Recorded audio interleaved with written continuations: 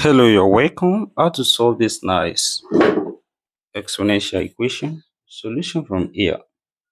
From what we have here, we take the log on both sides. That is here, this becomes log 4 raised to power x equals to log 100 on this side.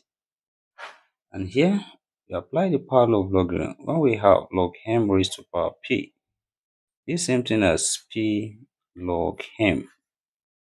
That is here, this becomes x log 4 equals to log 100 here. Next step, divide both sides by log 4. That is, divide this side by log 4. Also, divide this side by log 4. That is, here we have log 4 cancel each other.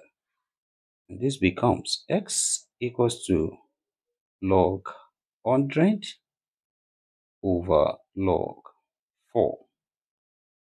Then, next step here, we can write 100 as 4 times 25.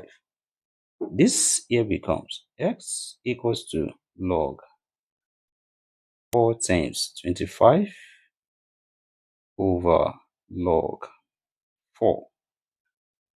Then this follows from the law of logarithm. When we have log a times b, this same thing as log a plus log b. That is, here we have x equals to log 4 plus log 25 over log 4. That is, we separate this into two fractions and we have x equals to log 4 over log 4 plus log 25 over log 4.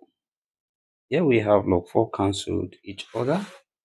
That's one left here, which implies x equals to 1 plus log 25 over log 4. Then, here we can express 25 as 5 times 5, that's 5 squared. And also 4 as 2 times 2, that's 2 squared. Then what we have becomes x equals to 1 plus log 5 squared over log 2 squared. Then we apply the power law of logarithm here. 2 comes here and also here. And this becomes x equals to 1 plus 2 log 5 over 2 log 2, which implies that 2 cancelled each other. This becomes x equals to 1 plus log 5 over log 2. Then, next step, we apply change of base when we have log a over log b. This same thing as log a to base b. This what we have becomes x equals to 1 plus log 5 base 2. That is, the value of x here we have x equals to 1 plus log 5 base 2. Then let's check here if this satisfies this given problem. That is, we substitute the value of x here, which is x equals to 1 plus log 5 base 2.